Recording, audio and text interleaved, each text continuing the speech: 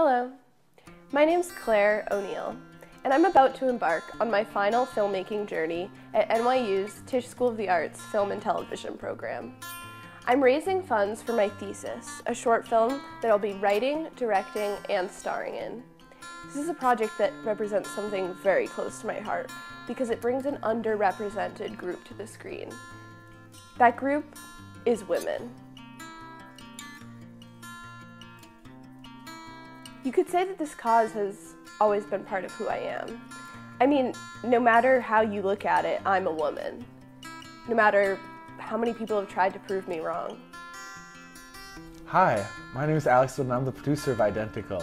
You know, I've always thought that a woman should know her place.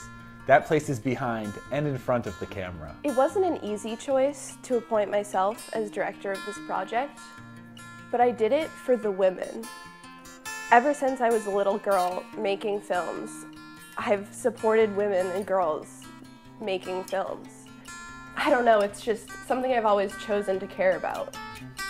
For me, it's never been a choice. You know, I've always felt that people should automatically support women making films. Wow, Alex, you're so right. I can't believe I didn't think about it that way. It's okay. You know, the great thing about this film is that the script it's based on is actually the first script ever written with a female lead who is not a prostitute and/or dead.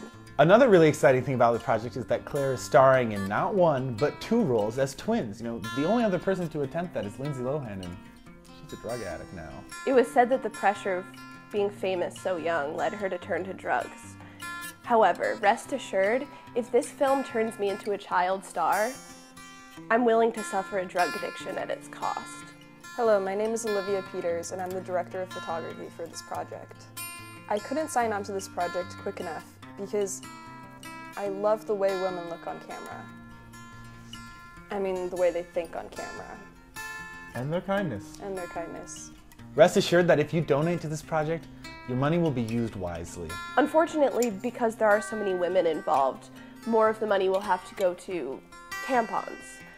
But less will have to go to salaries because women make 82 cents to a man's dollar. Time's up. You're right, Alex. Time is up. No, the video's done. Oh. Well, thank you for watching. Yeah, great. You want to order room service? Yeah, I'll call.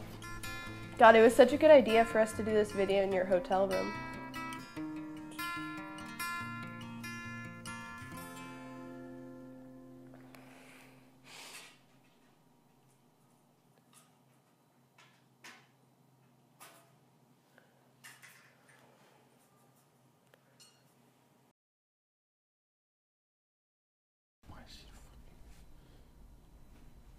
His mom's texting him. Another woman.